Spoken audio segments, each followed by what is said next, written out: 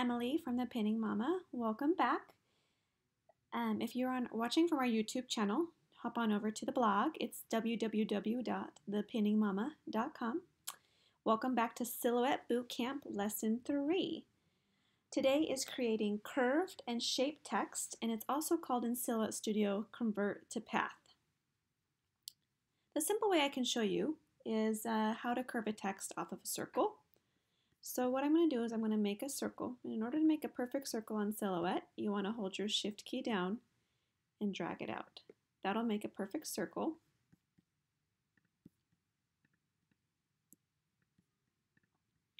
I'll make this a little bit bigger for you to see. Perfect. Okay. I gotta center it or it's going to drive me crazy. All right, next I'm going to write on here for you guys. I'm going to write curved text. Curved text. You can choose your font. I'm going to change it to this one. Okay, let's color our text so it's a little easier to see when we're working with it. I'm going to make the text a little bit bigger. Okay. So if I were to click off of that, just click on once and move it down, I can't get it to curve around the circle. So the key is here is you want to double click until you get this green box. And you're going to have this little plus sign. And you're going to hold on to this plus sign.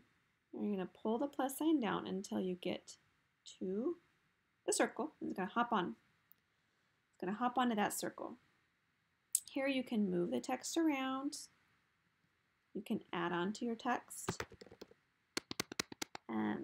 You can edit your text, put different fonts on there, whatever it is that you want. But this is where, once you have this green box, this is where you can do all of your editing of your texts. You could highlight it and change your font. Whatever it is that you'd like to do. Another thing is if you want the text to go off, say this was a soccer ball or a baseball and you want the text to go off of it, you come over here to the little slider and move it up or down to go off of your ball or on your ball, and then you can put it back on there.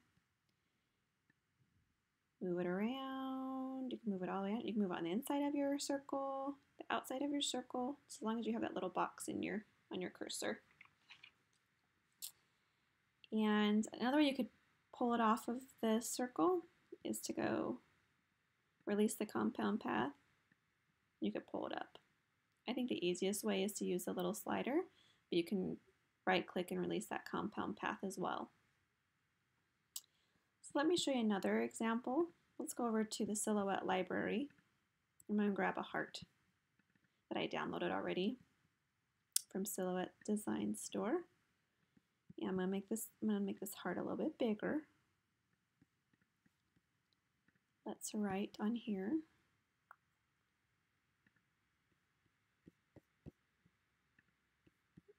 Okay, I'm gonna write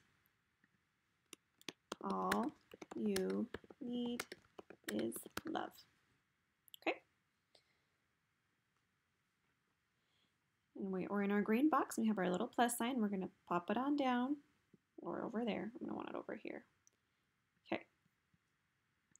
Say I wanted to keep typing. All you need is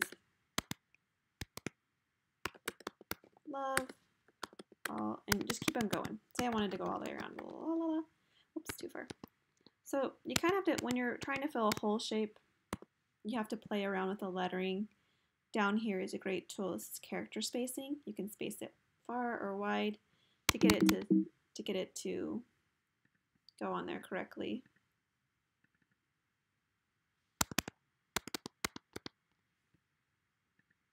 Anyway, okay. There we go.